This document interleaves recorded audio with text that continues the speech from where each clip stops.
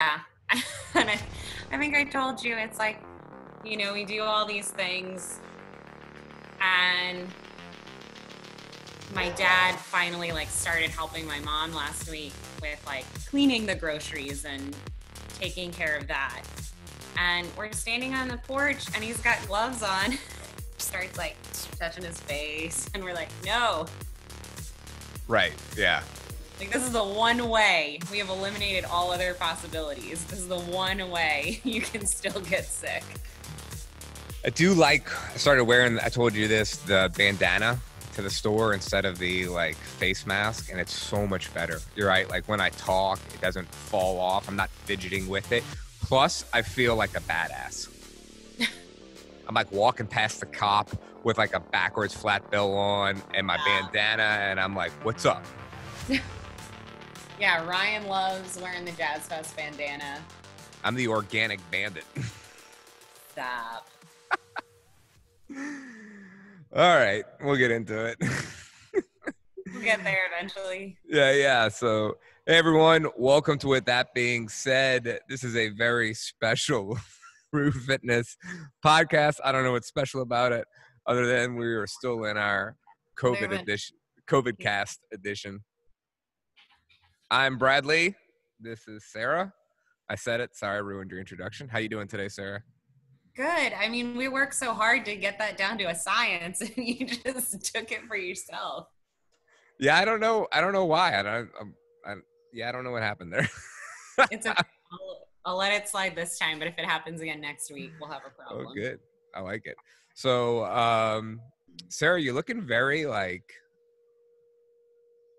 cute and hipstery, but at the same time, like throwback to like 1994. Yeah, with my flannel. Yeah, I dig it though. Yeah, as soon as the AC kicks on in the house, I'm freezing, but then when it kicks off, I'm fine. You're again. hot. Oh, the flannel's perfect. Yeah, Emily likes to keep upstairs on like 73 or 74. And at that temperature, it is too hot in the rest of the house. But if I put it down to 70, she's complaining about the electricity bill. So what are we going to do? You lose some. Win some and you lose some. So today I wanted to talk about kind of like, and it doesn't have to be limited to maybe the last 5 years, which ironically is also a Broadway musical that is that's a really good soundtrack. They have a song on there called Summer in Ohio, which is really fantastic. And I also hear shades of that song in a lot of the Frozen 2 songs. So that's just an FYI for anyone out there that's watching Frozen 2 and has also seen the last 5 years. But nonetheless, we'll get started. So this doesn't have to be limited to the last 5 years, but I kind of want to talk about things that maybe you thought were right, but then over time changed due to either your experience in the health and nutrition world or fitness. So I'll get it kicked off. So I was always, everybody knows this, I was pudgy in high school, I was pudgy in college, but for whatever reason, I always thought that you could spot trim certain areas, right? Like I could work this certain thing and lose my love handles. So I was doing like ab exercises till I was blue in the face, when the reality is I just have to eat better, go into a caloric deficit, and do some overall functional movements. Yes? Yeah, I mean, I can't tell you. I mean, I know I researched like 8-9 years ago, like what foods are best for losing like belly fat, and people still ask that all the time. Or I will have a nutrition client in the consultation say they try to eat certain foods to help get rid of that, but there's no magic foods that take care of that for you. No. Or magic exercises that right. So trim your waist. Full disclosure. So I know this, right? Like this has been a staple of my fitness mantra. I've been telling people, women, this for like the last 5 years. But 2 days ago, for whatever reason, like a week and a half ago, I was feeling super slim and ripped. And then like I just went off the rails on a Sunday and drank like 2 bottles of wine and had all these brownies and all this other crap.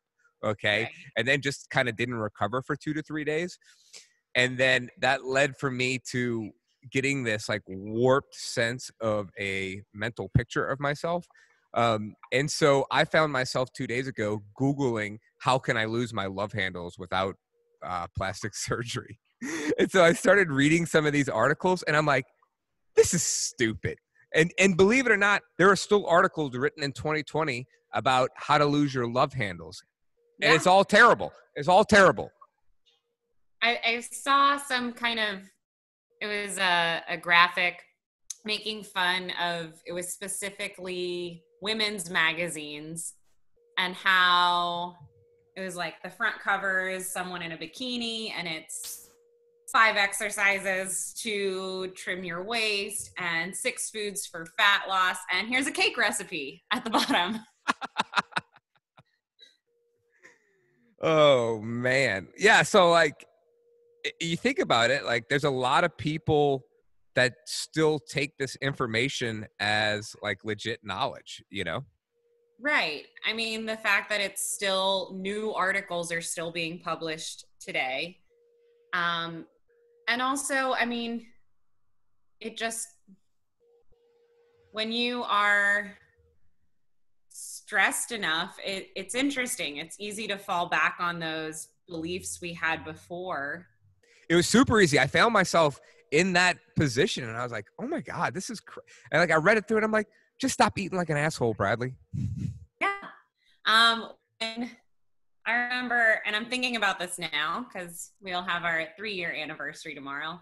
I remember people asking me if I was doing like a special wedding diet. And I was like, no, I'm just going to try to not eat like an asshole for a few months. And it is what it is. Right. Yeah, exactly. So, what is like one thing you kind of remember? So definitely that. But something that was very prevalent in my house was um, more that the most important thing was kind of the quantity of food you were taking in. Right. So I remember my mother for my middle sister's wedding restricted her calories a bunch and did the slim fast diet. And she ended up looking great. But then that led to a lot of super processed, calorie controlled snacks in the house. Right. And we all know that eating real whole foods is best, but there was this like knowing that, but ultimately still feeling like the most important thing for reaching goals was to restrict the calories, no matter where they came from. So lots of those 100-calorie snack packs and low fat, this and that. I think some of those can still be found at my parents' house, but yeah, that at the end of the day trumped eating your fruits and veggies. Yeah. So it's funny you like say that because that kind of like brings me to my next thing, which was when I started CrossFit, a decade ago. I was super into paleo, right? And that's kind of like when the whole paleo fad was happening. Um, and so like I read the books, but I feel like just because I read the books didn't give me a base of knowledge before I read the books, if Right. that makes sense. So I misinterpreted the information. And I think a lot of people misinterpreted the information, where, Mark Sisson and Rob Wolf were telling me one thing, and which was basically, to eat whole, natural occurring foods, that type of thing.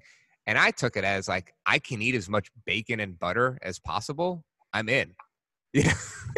Yeah. So I think that kind of trigger, I mean, for me, I bring up, these limited calorie things and low fat this and low fat that, but it's just taken on new names.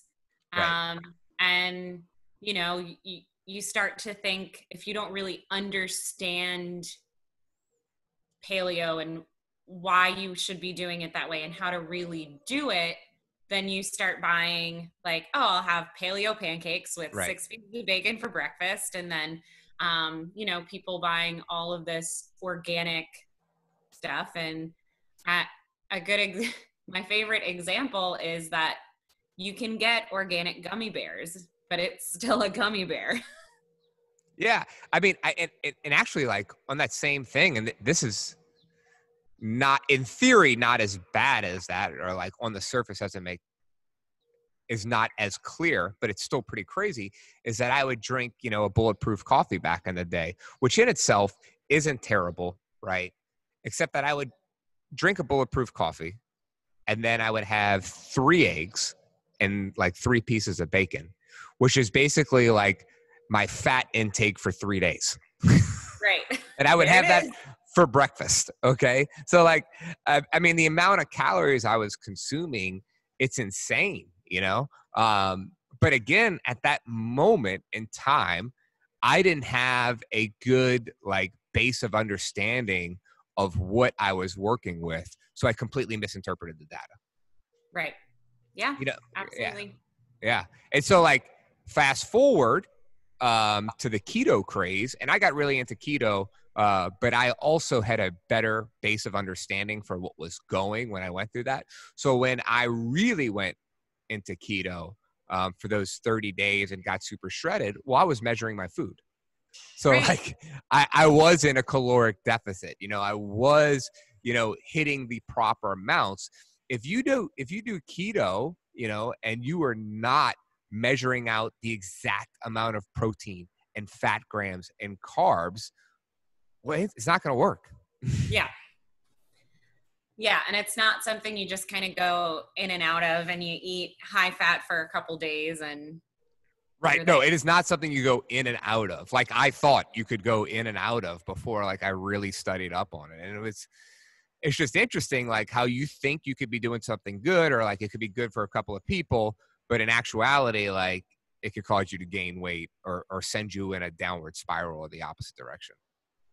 Right. So I don't think I've ever told you this, and I will leave their names out of it, but some dear friends of mine, um, the husband has experimented with keto Mm-hmm. and like effectively, like he's done it the right way. But my dear friend has complained about the keto breath and Oh, basically yeah. this last time he did it, she said, you have to commit so that you can get past it because I cannot go through it again. And one time we were talking about the podcast and she said, you and Bradley should do an entire podcast on keto breath because I can't deal with it anymore. Yeah. Yeah, absolutely. Like, and I remember being ultra aware of that. And I don't know, because I had heard of it and I had read of it. I'm sure I'm had it. I'm sure people like experienced it with me, but like I remember thinking I needed to like brush my teeth all the time. Or Yeah. like, oh, here's a good trick for that. Like, let's say, because maybe your toothpaste has sugar in it, right? Because Okay. some toothpaste do. A trick for bad breath that I learned when I worked at the balcony reception hall, passing out food as a server for weddings, is that you could take a lemon and suck on lemon, and that will get rid of your bad breath. It'll strip the enamel off your teeth, but at the same So time, don't do it often. right, don't do it often. But it is a nice little trick. If you get in a pinch, you could just like suck on a little lemon, or maybe like avoid your teeth and There you go. if you're listening, I'm sticking my tongue out and acting like I'm rubbing a lemon on my tongue. This might drive up our YouTube viewership. Just any other things for you? Yeah, I mean, just a big thing that it took me a while to wrap my head around was just the idea that men and women didn't need to work out differently. Coming from a dance background and into kind of expanding that and exploring more aspects of fitness, I will say when I really started working out, all of it was body weight, lots of plyometrics, high reps, little to no weight because I didn't want to bulk up, which now I know is completely dependent on, mostly dependent on the food I'm eating. And yeah, just this idea that the different genders should work out differently for their body types. Right. Right. Yeah. I mean, I've had like a lot of maybe what you would say like fitness revelations over the time where I'm not sure if I was 100% like, oh, I know what this is. And then that changed. More of like my view on it changed, or I learned more and it helped refine it per se. So like, you know, I learned the deadlift and how to squat and all that stuff a long time ago. But maybe like 2 or 3 years ago, after doing it for 7, 8, 9 years, that I really learned uh, like how to pull with my hamstrings, you know what I mean? Or sit back in it. And it just took a long time to figure out how to engage my back. Those types of things where you have to do it for a long time. And then all of a sudden something clicks or somebody gives you a cue and then it changes how you pull off the ground. Yeah. I think, I mean, I could really go into 20 other little things I thought were true in the moment. Right. In terms of diet, there's times where low carb is best and high fat is best, and never mind, have lots of carbs or eat all this protein. Right. Drink these shakes. But I think the biggest thing I have learned, and a lot of it comes through the experience I have had and doing kind of experiments on myself, is just to never, doing my best to never think one way is the right way, even for myself, because that changes all the time. Like I remember maybe 5 or 6 years ago, I ate much higher fat and much lower carbs. And now that's completely flipped. And just, there's no right way for one person all the time. Yeah. And I mean, that even comes with training. And if you think about how like CrossFit has evolved over the past 15, 20 years, where in the beginning, when I started, even well before you ever started, like it was like, hey, these are the 20 movements of CrossFit, basically. I think there was 40. You could break it down to 40. But it was pretty much these 40 movements. That's what you did. That's what you programmed around, that kind of stuff. Like there was no bench press. No one was bench pressing. Like it was all strict press, shoulder press, but you know, everything from there. No one was even doing all this dumbbell work. Like there wasn't a lot of dumbbell work. You know, there was kettlebells, barbells, medicine balls, and then, you know, rowing. The bike didn't exist yet, you know, those types of things. Right. And then like, I don't know if it was a change in the community or if the CrossFit Games changed it or something like that. I think there was a change in the community first where it's like, hey, we can still do all this other stuff with just like the CrossFit style of training. And I think that's what you see now, where there is nothing that is off the table. You know, there's bodybuilding stuff that we do, all kinds of stuff. Like I even see some stuff that you might see in a Pure Barre studio, and I'm doing that. You know, if it works, it works. And so like, I feel like where before I was married to a set of ideas, how now I am open to everything. Yeah. And that's the beauty of this style of fitness that you and I in this community have embraced, is that it's all inclusive. Right. And it really wasn't before, whereas now it's living up to, I don't know if not necessarily the name, but I feel like finally really living up to what it's been preaching the entire time. No, I think it's exactly what you said in terms of it's living up to the name. Like it's truly crosses all barriers now, where maybe before it didn't. Like it was very like, I mean, it's still kind of cultish, but not as cultish in the terms of like everyone's doing like whatever is the best thing we can do to get fit. Let's do it. Yeah. So, and yeah, it's up as much as possible. Yeah, absolutely. So, the other thing I wanted to hit on is I think people take a long time to figure this out, and I just want to throw this one movement out there. When you do pull-ups, like a lot of people can do pull-ups, right? Right. How long did it take you to figure out how to actually pull with your back? I don't know. Like, I couldn't tell you because the first few times I got pull-ups, it was with a grip where I was using more biceps Right. than anything else. I will say I do think um, working out at working out at more of your Globo gym for a while helped. Hmm. And so I went from working out I was dancing and running, and then I met Gerald Green. Right. We started all these body weight park workouts, and then I started working at a gym, and I started doing a lot of your typical bodybuilding stuff. So I spent a lot of time on like bodybuilding.com and all these Right. other sites, think like researching ways to get better. Specifically, it's something like pull-ups. And in reading about isolating certain muscles, I think I luckily had kind of the wherewithal to make that mind muscle connection. And I don't remember the moment it clicked, but I know that it was because of that. Yeah, I think that it's interesting. Like a lot of people think that uh, bodybuilders don't make good CrossFitters because they're stiff.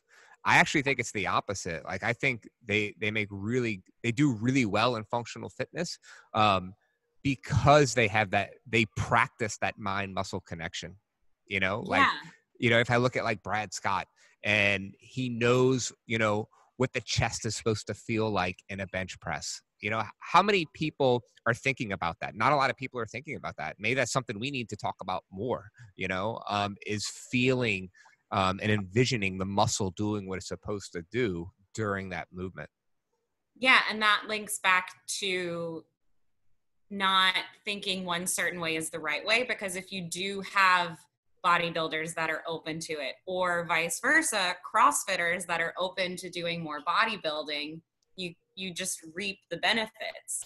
But I mean, even I'll say I had a little bit of a bad taste in my mouth with Right. CrossFit, 8 years ago because of what I was currently doing.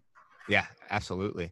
The thing that got me thinking about this is I was talking to Renee, and I was talking to him about chest to bar pull-ups, and I was like, look, you need to feel your lats engaging in order to get your chest up to physically touch that bar for strict chest to bar pull-ups. He's like, man, I can't feel it. I can't feel it. And I'm trying to teach him how to feel it, and it's almost like your mind has to make that connection. Yep. It's just interesting how that works, and it's just something you don't think about that often. So and it's the same thing that holds true with running. Like who thinks, I know people think there's a proper way to running. Normally you think like, oh, well, it's my, maybe it's my foot strike, right? Whether it's heel, ball of your foot, midfoot strike, all those things. But it really took me training with Gerald for about 6 months to not only think like, okay, if I feel it in my calves, I'm not running right. Do I feel it in my hamstrings and my butt? Okay, I have the right form. Those Right. types of things. When my quads lit up, well, I'm doing something wrong. All those types of things make it super interesting how you perform a certain movement. Like when you squat now, are you just feeling it in your quads, or you feel it in your quads, hamstrings, and glutes? Because if you feel all three, you're doing it right. Yeah. So Yeah. I think people should start paying attention to that more if they're not, or if you're sitting and you're listening to this and you're like, oh, I've never thought about that. Well, here's you go. Here's your chance. There you go. Yeah. And I think in all of this, there's kind of, I don't know, knowing and understanding. So all of us know that these magical things we try aren't going to happen overnight, but Right. I don't know that a lot of us really understand that. Um, and that takes time and practice, and a lot of practice and patience. Yeah, absolutely. I mean, I'm still learning things about my body, um, today that, after all these years, I actually, I have always squatted one particular way, um, toes slightly out, feet right outside my hips, the way you're taught in every, CrossFit seminar ever, and how those before have taught, you as well. But I know, like, in my mind, I have picked up a couple of things that maybe Jonathan has said over time. Even Glenn has talked to me about these different set of theories on squatting. And so yesterday I was feeling a little bit of knee pain, and I like changed my stance to directly underneath my hips and my toes straight forward, and then tried to like bow out my knees with my toes staying straight, and it Yeah. completely took all the pain off my knee. It was so interesting. And it's like you can always try things new. And then even though something might be has been ingrained in your mind for the past decade, you're still learning things, picking up in the back of your mind, so that when you need to make a switch, that information that has presented to you for so long is there to go and get. Right. And just like we talked about, your nutrition changes over your life and your needs change, so does it from a physical standpoint. Right. Like the way I squat now is different than the way I did when I started CrossFit 4 years ago. And I am 4 years older. I live under different circumstances. I have different day-to-day stressors.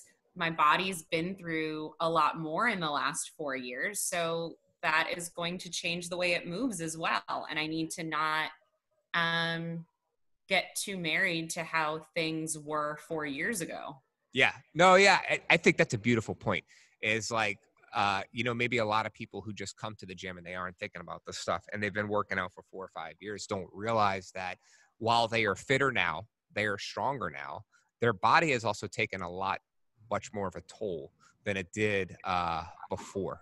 So you may need to change the way you approach things, in order to keep pushing forward and keep working out on a day-to-day basis. So I'm glad you said that. Yeah. So And nobody wants to necessarily hear it, but like your body just gets older. You need yeah. to adjust for that. Like I'm not old, but I also notice a difference in the way I was able to move and recover from when I was 18 to, just shy of 30. Like it's very different. It changes all the time. When you hit 30, I promise you it's going to feel way different. For Right. whatever reason, that was like the magic year. Like, I don't know. It sounds crazy because it's such a young age, right?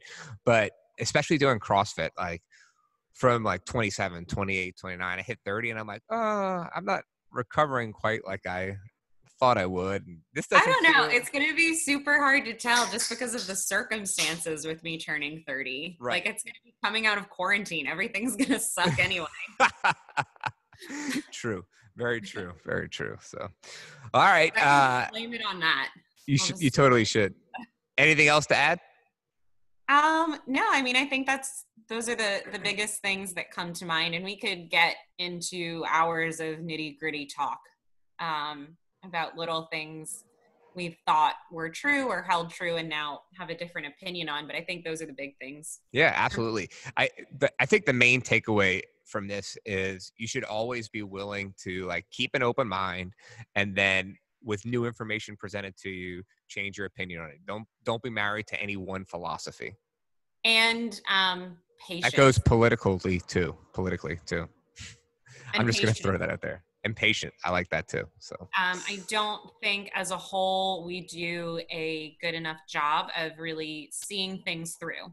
Like we'll say, I'm going to try this and see how it feels, but we don't really take the time to see how we are feeling when we start and how we feel when it ends, and actually like sticking to it for a few weeks or a month. yeah, I want to squeeze this in. Like I know a person who like switches nutrition coaches like every 2 to 3 months, and they've been through like 4 or 5 in the past, maybe like year and a half. And they're like, I don't understand. I don't understand why I'm losing weight. I'm like, you're not trying anything for a long enough time or Right. sticking with anything. There's a reason with us at Rue, we suggest 6 months. And it started as 3, and I think people can see meaningful change. They're lucky it's 6 months because I told Emily it should be a year. She asked, we talk about that, and we still talk about this to this day, Yeah.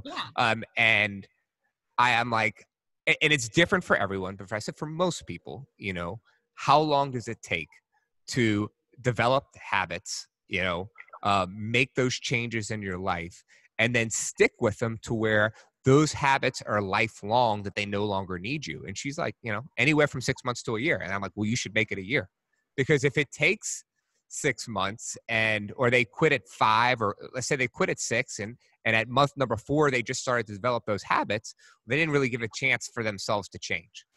Right. So that's my thoughts. But from a monetary standpoint and a sales standpoint, it's hard to sell a year, and it's hard to get people to commit to that long. So I totally get it, but that's all. Yep, it's true. 6 months feels doable. Yeah. A year is daunting.